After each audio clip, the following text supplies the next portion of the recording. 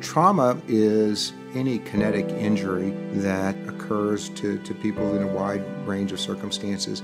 Can be the most common thing, believe it or not, is a fall. The things that we deal with in terms of serious injury tend to be motor vehicle collisions, various types of penetrating trauma, which is gunshot wounds, stabbings, industrial accidents, those types of things. It's the leading cause of death for folks from age 1 through about 47. It's the leading cause of life years lost. A lot of folks think about cancer and heart disease, but if you have cancer and heart disease at age 80, you lose about 10 years. But if you get in a car crash, then you lose 30, 40, or 50 years of life. The economic impacts the greatest influence on life expectancy, but also it's debilitating for many people. So in terms of loss of productivity, able to take care of themselves. If you take something, for example, traumatic brain injury, that's something that's life-changing, not only for the individual, but often for their family and the people who care for them. So the limitations on the way we take care of trauma patients are actually pretty substantial. It's been considered a technical issue, if you will, by the NIH and a lot of people for a long time. If you just drive faster to the hospital, operate faster on the bleeding wounds, that the patients will do well. And what we've shown is that we need to have high-quality, prospective, randomized studies to drive care. MultiStem is an investigational advanced therapy medicinal product. Specifically, it's a cell therapy that's derived from the bone marrow of consenting adult donors and expanded ex vivo. It's an off-the-shelf product, which means that it can be prepared and administered rapidly to patients without the need for tissue type matching or the need for immunosuppressive drugs prior to its administration.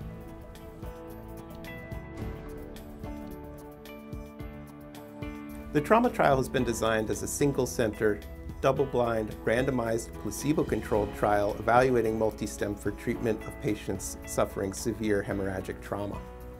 As a practicing emergency physician and helicopter EMS physician, as well as my duties here at Athersys as medical director leading our clinical development programs, I am, of course, tremendously excited about the opportunity to evaluate MultiStem for the treatment of patients with serious injuries. DoD, through the vehicle of MTEC, selected our site, UT Houston, Memorial Hermann, and MTEC in a collaboration to fund a critically important study that's never been done before.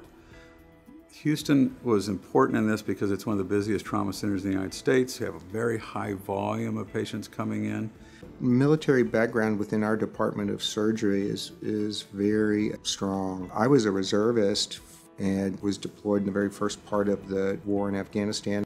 I was in the Army for 23 years. I had the opportunity to really focus my research efforts and energy on stopping bleeding and improving the outcome of patients after we stop bleeding in the intensive care unit and in the rehabilitation phase.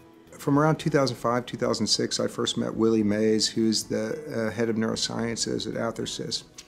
And my core focus in cell-based therapies at the time was related to traumatic brain injury. They had a program that was pursuing the use of MultiStem in stroke patients.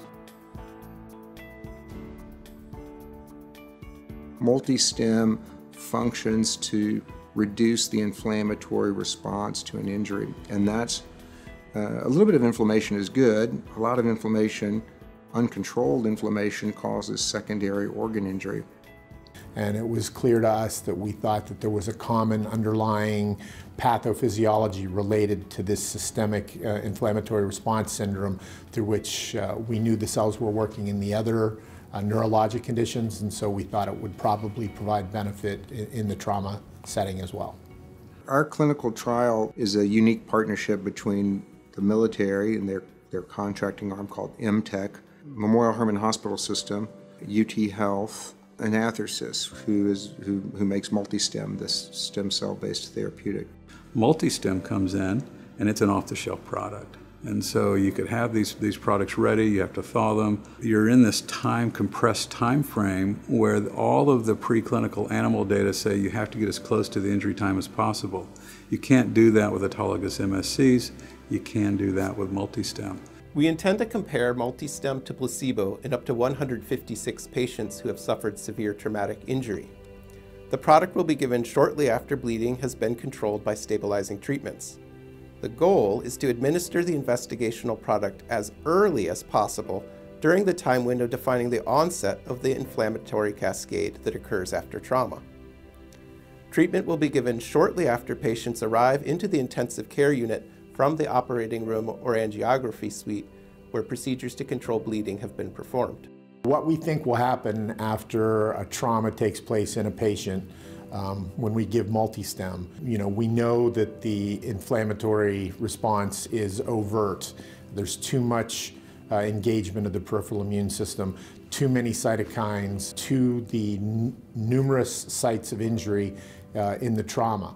We know from our previous preclinical work in stroke and traumatic brain injury and spinal cord injury that by giving our cells, we basically mitigate or dampen this acute inflammatory response. I think it's important to understand that MultiStem is an investigational product that is not approved by the FDA for generalized use and is still being studied in clinical trials. We are all really looking forward to this trial. Personally, I've spent a lifetime working in the area of stopping bleeding, both pre-hospital and the hospital, military and civilian, getting folks through that first couple hours of severe trauma.